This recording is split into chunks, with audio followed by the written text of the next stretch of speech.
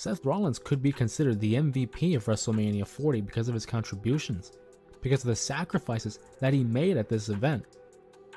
But during the breakdown of the match, Roman has the steel chair in hand. And he's faced with a choice. Cody Rhodes, the man who is challenging for his Universal title, who's been a pain in his neck for the last couple years, or Seth Rollins, the man that betrayed him 10 years prior. Seth Rollins essentially broke up the bond between brothers. And Roman Reigns never forgot about that. And in that moment, he took the opportunity to give him that receipt. He took his eye off the ball. His obsession with Seth Rollins and the Shield breakup was his undoing. Seth Rollins bit the bullet for Cody Rhodes. He indeed was the Shield for Cody.